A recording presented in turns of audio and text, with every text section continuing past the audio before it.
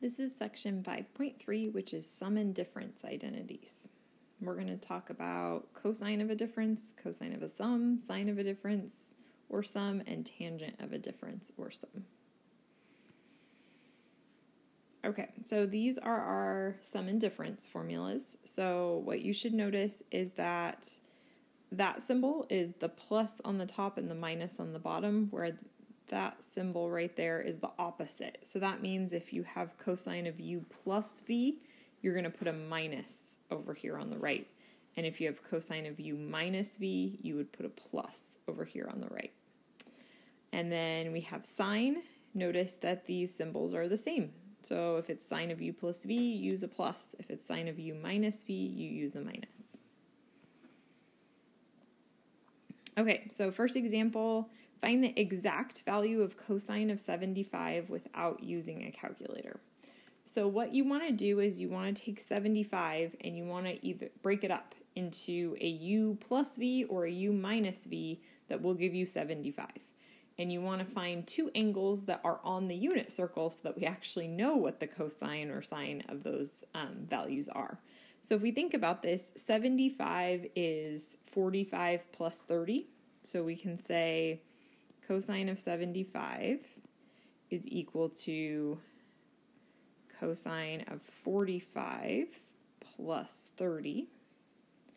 So u is 45 in this case, and v is 30.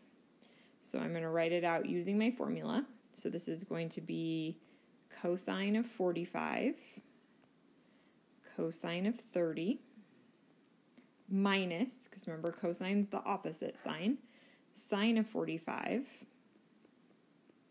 sine of 30. So now we can find all those values because 45 is the value on our unit circle, or an angle on our unit circle, and so is 30. So we're going to just substitute what these are equal to. So cosine of 45 is just square root of 2 over 2. Cosine of 30 is square root of 3 over 2. Sine of 45 is square root of 2 over 2. And sine of 30 is 1/2. Now we're going to simplify. Remember, if you have a square root times a square root, you multiply what's underneath. So this would be square root of 6 over 4 minus square root of 2 over 4. And then we have a common denominator there, so we can write this as the square root of 6 minus the square root of 2 over 4. And that's as simplified as you get it. So that can be a way to find cosine or sine of a value that's not on your unit circle, but where you can break it up into a sum or a difference of two angles that are on your unit circle. Okay, so now this is kind of working backwards. It says, write the following expression as a sine or cosine of an angle. So you'll notice we have sine cosine plus sine cosine. So if you look at your formulas, that would be sine of u, and since it's sine, it's the same sign, same positive negative sign symbol. So it'd be sine of u plus v. So we can say that u is pi over 3 and v is pi over 4. So this would be sine of pi over 3 plus pi over 4.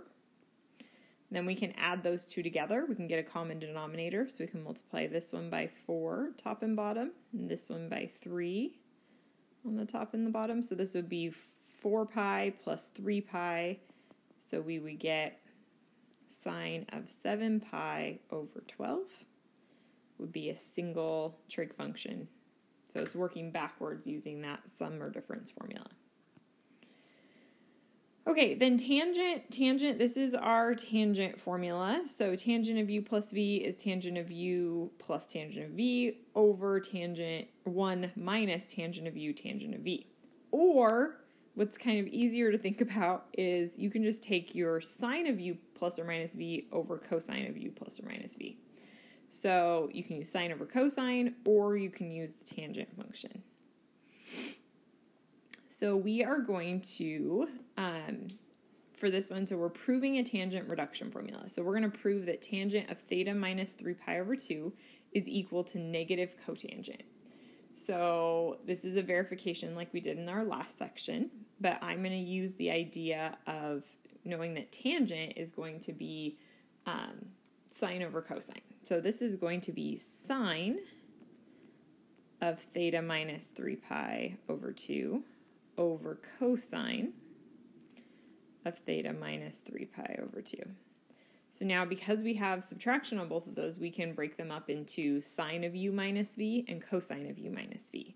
So sine of u minus v would be, this is going to be sine of theta cosine of 3 pi over 2 minus, because it's the same if it's sine, cosine of theta